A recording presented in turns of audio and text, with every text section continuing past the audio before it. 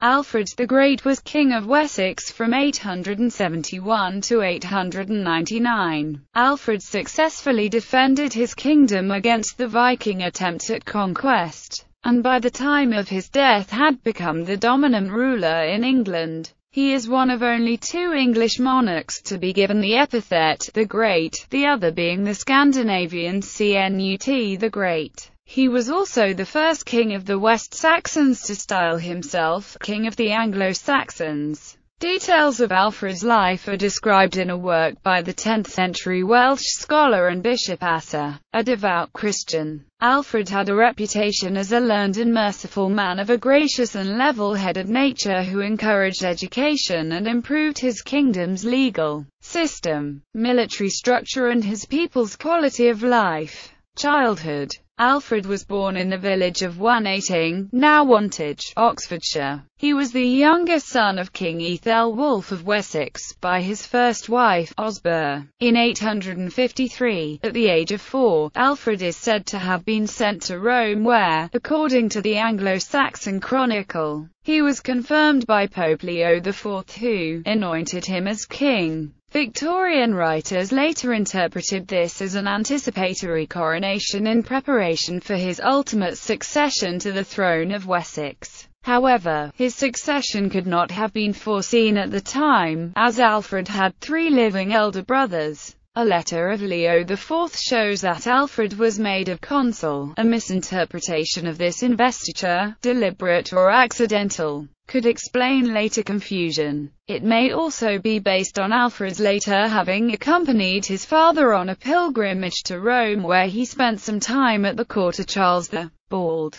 King of the Franks, around 854 to 855. On their return from Rome in 856, Ethelwulf was deposed by his son Ethelbald. With civil war looming, the magnates of the realm met in council to hammer out a compromise. Ethelbald would retain the western shires, and Ethelwulf would rule in the east. When King Ethelwulf died in 858, Wessex was ruled by 3 of Alfred's brothers in succession, Ethelbald, Ethelbert and Ethelred.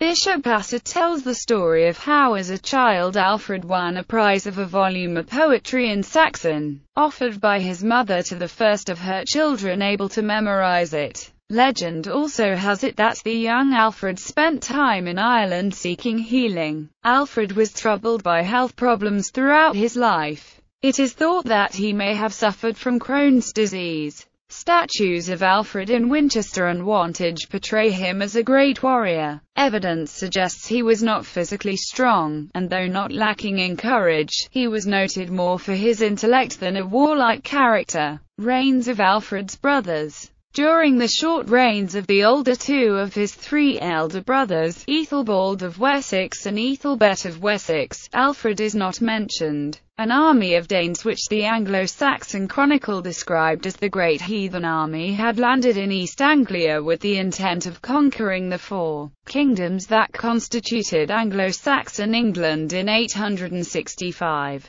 It was with the backdrop of a rampaging Viking army that Alfred's public life began, with the accession of his 3rd brother, Ethelred of Wessex, in 865. It is during this period that Bishop Asser applied to Alfred the unique title of Secundarius, which may indicate a position akin to that of the Celtic Tanist, a recognized successor closely associated with the reigning monarch. It is possible that this arrangement was sanctioned by Alfred's father, or by the Witan, to guard against the danger of a disputed succession should Ethelred fall in battle. The arrangement of crowning a successor as royal prince and military commander is well known among other Germanic tribes, such as the Swedes and Franks, to whom the Anglo-Saxons were closely related, fighting the Viking invasion in 868. Alfred is recorded as fighting beside Ethelred in an unsuccessful attempt to keep the great heathen army led by Ivar the Boneless out of the adjoining kingdom of Mercia. At the end of 870, the Danes arrived in his homeland. The year which followed has been called Alfred's Year of Battles. 9 engagements were fought with varying outcomes, though the place and date of 2 of these battles have not been recorded. In Berkshire, a successful skirmish at the Battle of Englefield on 31 December 870 was followed by a severe defeat of the siege and Battle of Reading by Ivar's brother Halfdan Ragnarsson on 5 January 871. 4 days later, the Anglo-Saxons won a brilliant victory at the Battle of Ashdown on the Berkshire Downs, possibly near Compton or Aldworth. Alfred is particularly credited with the success of this latter battle. Later that month, on the 22nd of January, the Saxons were defeated at the Battle of Basing. They were defeated again on the 22nd of March at the Battle of Merton. Ethelred died shortly afterwards on the 23rd of April. King at War. Early struggles, defeat and flight. In April 871, King Ethelred died, and Alfred succeeded to the throne of Wessex and the burden of its defence. Despite the fact that Ethelred left 2 underage sons, Ethelhelm and Ethelwold. This was in accordance with the agreement that Ethelred and Alfred had made earlier that year in an assembly at Swinburne.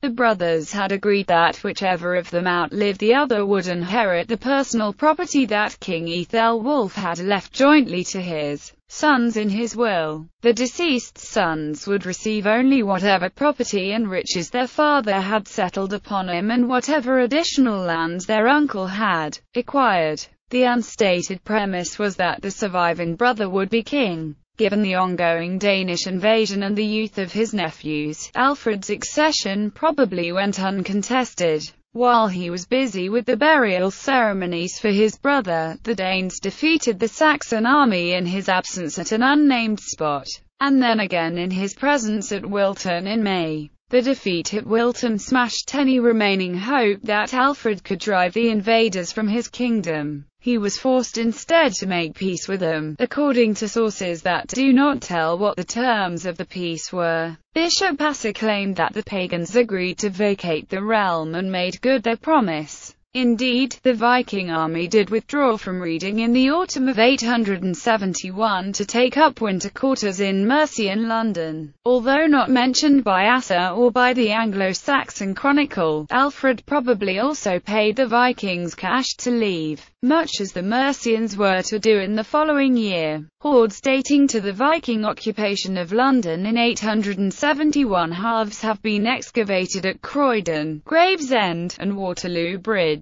These finds hint at the cost involved in making peace with the Vikings. For the next 5 years, the Danes occupied other parts of England. In 876, under their new leader, Guthrum, the Danes slipped past the Saxon army and attacked and occupied Wareham in Dorset.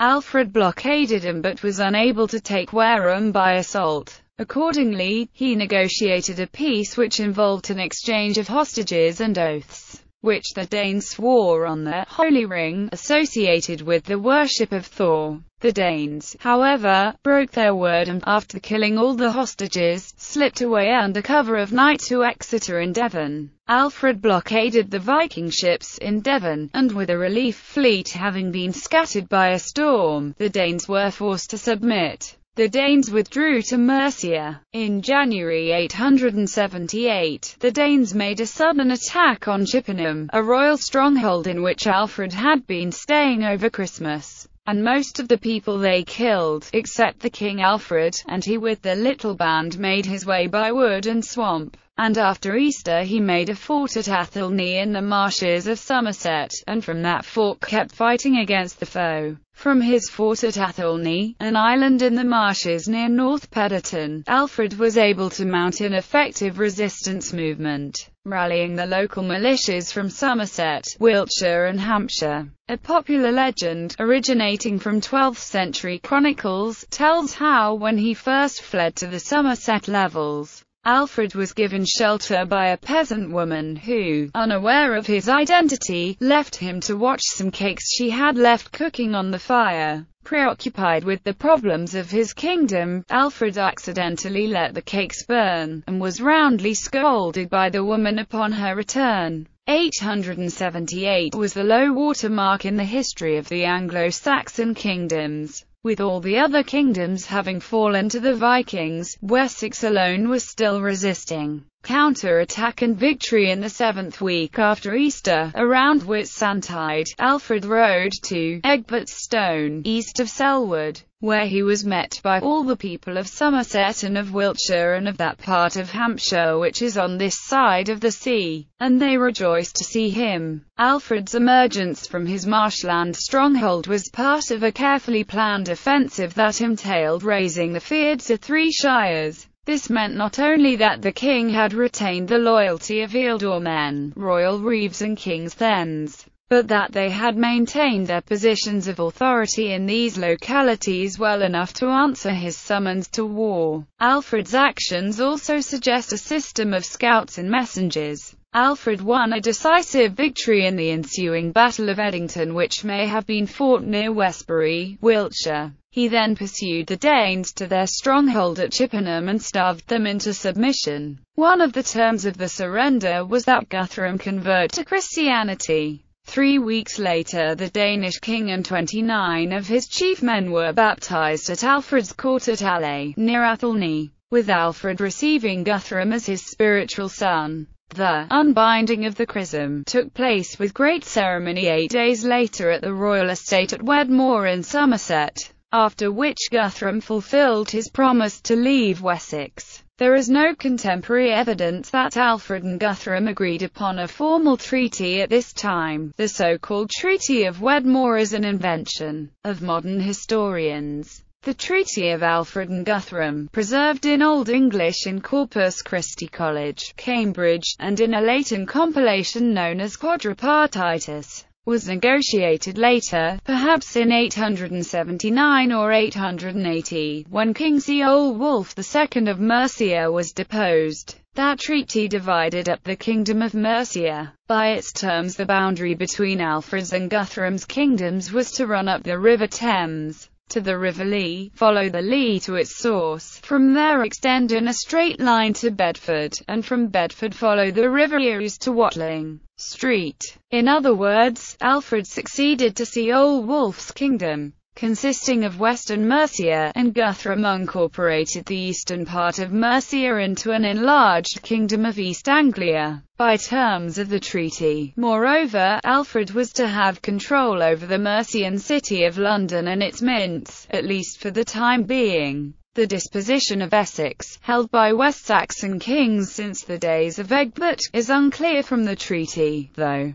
given Alfred's political and military superiority, it would have been surprising if he had conceded any disputed territory to his new godson. Quiet years. Restoration of London with the signing of the Treaty of Alfred and Guthrum, an event most commonly held to have taken place around 880 when Guthrum's people began settling East Anglia. Guthrum was neutralized as a threat. In conjunction with this agreement, a Danish army left the island and sailed to Ghent. Alfred was still forced to contend with a number of Danish threats. A year later, in 881, Alfred fought a small sea battle against 4 Danish ships on the high seas. 2 of the ships were destroyed and the others surrendered to Alfred's forces. Similar small skirmishes with independent Viking raiders would have occurred for much of the period, as they had for decades. In the year 883, though there is some debate over the year, King Alfred, because of his support and his donation of arms to Rome, received a number of gifts from the Pope Marinus. Among these gifts was reputed to be a piece of the True Cross, a true treasure for the devout Saxon king. According to Asser, because of Pope Marinus' of friendship with King Alfred, the Pope granted an exemption to any Anglo-Saxons residing within Rome from tax or tribute. After the signing of the treaty with Guthrum, Alfred was spared any large-scale conflicts for some time. Despite this relative peace, the king was still forced to deal with a number of Danish raids and incursions. Among these was a raid taking place in Kent, an allied country in southeast England, during the year 885, which was quite possibly the largest raid since the battles with Guthrum. Asser's account of the raid places the Danish raiders at the Saxon city of Rochester, where they built a temporary fortress in order to besiege the city. In response to this incursion, Alfred led an Anglo-Saxon force against the Danes who, instead of engaging the army of Wessex, fled to their beached ships and sailed to another part of Britain. The retreating Danish force supposedly left Britain the following summer. Not long after the failed Danish raid in Kent, Alfred dispatched his fleet to East Anglia. The purpose of this expedition is debated, though Asser claims that it was for the sake of plunder. After travelling up the River Stour, the fleet was met by Danish vessels that numbered 13 or 16 and a battle ensued. The Anglo-Saxon fleet emerged victorious and, as Huntington accounts, laden with spoils. The victorious fleet was then caught unawares when attempting to leave the River Stour and was attacked by a Danish force at the mouth of the river. The Danish fleet was able to defeat Alfred's fleet, which may have been weakened in the previous engagement. A year later, in 886, Alfred reoccupied the city of London and set out to make it habitable again. Alfred entrusted the city to the care of his son-in-law Ethelred, Ealdorman of Mercia. The restoration of London progressed through the latter half of the 880s and is believed to have revolved around a new street plan, added fortifications in addition to the existing Roman walls, and, some believe, the construction of matching fortifications on the south bank of the River Thames.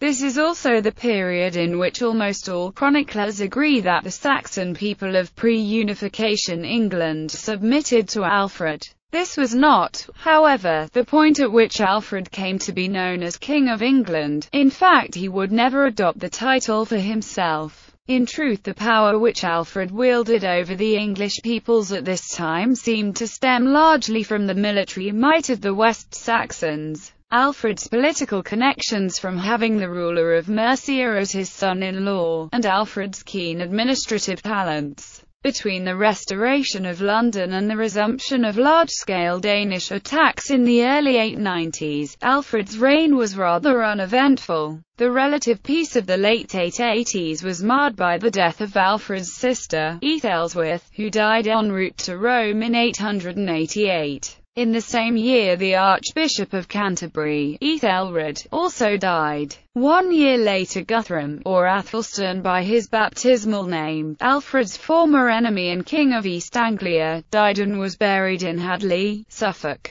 Guthrum's passing changed the political landscape for Alfred. The resulting power vacuum stirred up other power-hungry warlords eager to take his place in the following years. The quiet years of Alfred's life were coming to a close, and war was on the horizon. Further Viking attacks repelled after another lull. In the autumn of 892 or 893, the Danes attacked again. Finding their position in mainland Europe precarious, they crossed to England in 330 ships in 2 divisions. They entrenched themselves, the larger body at Appledore, Kent, and the lesser, under Haystein, at Milton, also in Kent. The invaders brought their wives and children with them, indicating a meaningful attempt at conquest and colonization. Alfred, in 893 or 894, took up a position from which he could observe both forces. While he was in talks with Haystein, the Danes at Appledore broke out and struck northwestwards.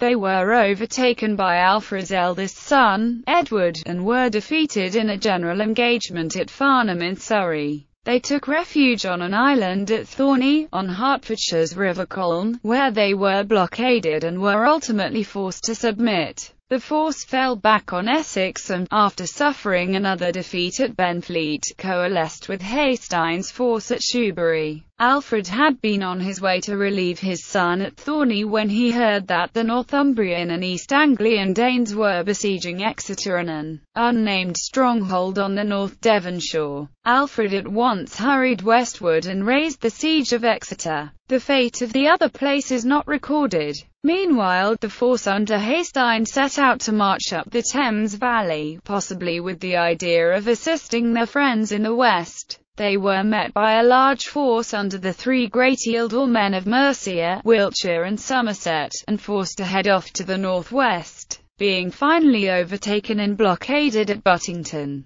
An attempt to break through the English lines was defeated. Those who escaped retreated to Shoebury. After collecting reinforcements, they made a sudden dash across England and occupied the ruined Roman walls of Chester. The English did not attempt a winter blockade, but contented themselves with destroying all the supplies in the district. Early in 894 or 895, lack of food obliged the Danes to retire once more to Essex. At the end of the year, the Danes drew their ships up the River Thames and River Lee and fortified themselves 20 miles north of London. A direct attack on the Danish lines failed, but later in the year, Alfred saw a means of obstructing the river so as to prevent the egress of the Danish ships. The Danes realized that they were outmaneuvered. They struck off northwestwards and wintered at Courtbridge near Bridgnorth. The next year, 896, they gave up the struggle. Some retired to Northumbria, some to East Anglia. Those who had no connections in England withdrew back to the continent.